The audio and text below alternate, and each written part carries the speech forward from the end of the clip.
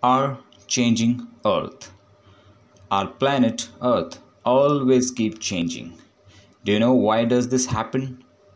This happen because of two kinds of forces. First one is endogenic force and second is exogenic force. Let's understand meaning of the term endogenic.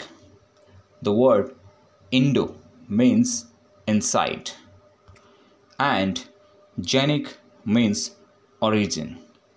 It means the forces which act in the interior part of the earth are called as endogenic forces.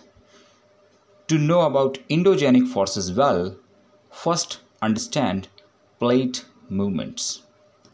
Earth's lithosphere. Lithosphere means the land part of the earth divided into 7 major and some minor lithospheric plates which move very slowly. Do you know how slow their movement is? It is just a few millimeters each year. And why these plates move? This is because of the movement of the molten magma inside the earth. Now the question is, why this molten magma move? This move because core of the earth generates great amount of heat and make possible such kind of movements. So lithospheric plates move, and because of their movement variety of endogenic forces take place. Example of endogenic forces are sudden movements such as earthquake, volcanic eruption, landslide, and diastrophic forces such as building mountains. Now let's talk about exogenic forces. The word exo means outside and genic means origin.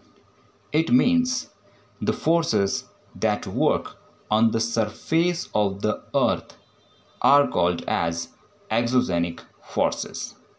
Example of exogenic forces are erosional and depositional forces such as rivers, wind, sea waves, and glaciers. I hope you have learnt about endogenic and exogenic forces.